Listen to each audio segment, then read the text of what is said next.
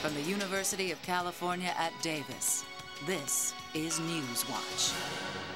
There is growing evidence that cocoa and other foods rich in compounds called flavanols may improve the health of people who suffer from coronary heart disease. Nutrition scientists at UC Davis, along with other researchers, say that these compounds can repair the inner walls of blood vessels. What we think is happening with the flavanols in your vascular health is in part they're stimulating the production or the size of the pool of a gas known as nitric oxide.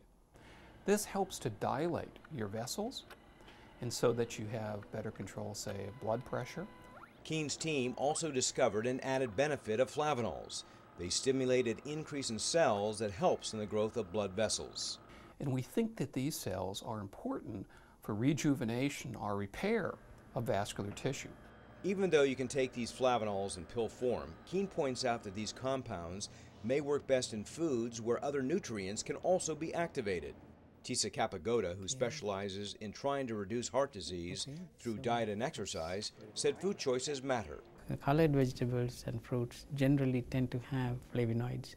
They are generally powerful antioxidants, and they have properties on the vascular system. Keen says he has switched to a diet rich in flavanols. This is an exciting class of nutrients that is going to get the attention, I think, of many nutritionists and public health officials for many years to come. Paul Fotenauer reporting from UC Davis. For more information, please log on to broadcast.ucdavis.edu.